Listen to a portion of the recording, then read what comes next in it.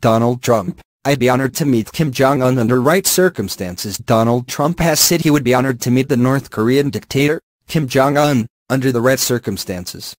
Trump did not make clear what preconditions would have to be met for such a meeting to occur, but his administration has demanded a freeze on nuclear and long-range missile tests as well as a readiness to negotiate North Korea's complete nuclear disarmament. Trump and his senior officials have also stressed that they will consider military options for constraining Kim's regime if it perseveres with testing nuclear warheads or continues the development of intercontinental ballistic missiles capable of reaching the continental U.S. The administration has sent an aircraft carrier and a guided missile submarine to the region, as a sign of its resolve, though most military analysts say preemptive strikes could trigger a catastrophic war.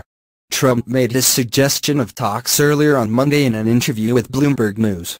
"If it would be appropriate for me to meet with him, I would absolutely," he said. "I would be honored to do it. If it is under the right circumstances. But I would do that. Most political people would never say that," he added. "But I am telling you under the right circumstances I would meet with him." We have breaking news. At Monday's White House press briefing, spokesman Sean Spicer said a lot of conditions would have to be met before any summit meeting, and that North Korea's provocative behavior would have to be ratcheted down immediately.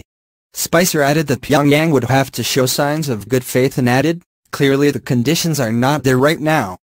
President Trump has made several complimentary references to Kim, describing him in a CBS interview over the weekend as a smart cookie.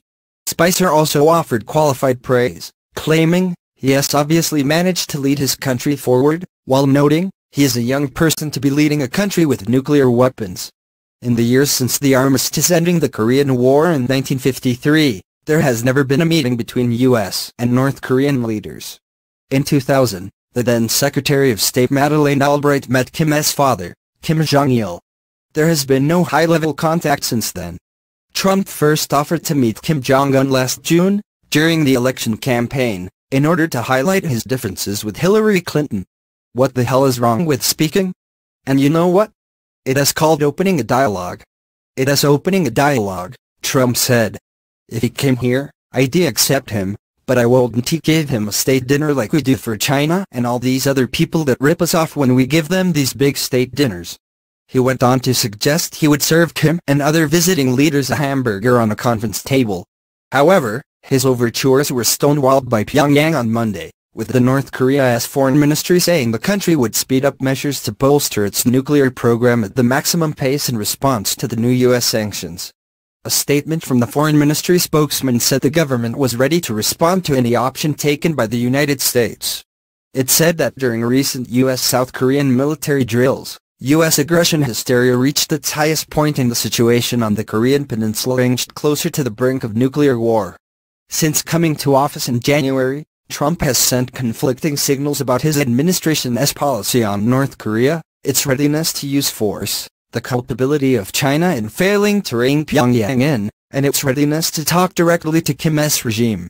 Last week, the Secretary of State, Rex Tillerson, raised the possibility of direct talks as long as denuclearization of the Korean peninsula was on the agenda. Last July, the North Korean regime declared itself in favor of that goal. Asked for details about the exact preconditions for talks, a State Department spokesperson said by email, "First and foremost, these provocative tests must end. Then we will look for other indications North Korea is really ready to engage." The diplomatic wrangling comes as a controversial missile defense system whose deployment has angered China became operational in South Korea on Monday. Washington and Seoul agreed to the Terminal High Altitude Area Defense (THAAD) battery deployment in July in the wake of a string of North Korean missile tests. It has reached initial intercept capability, an official said.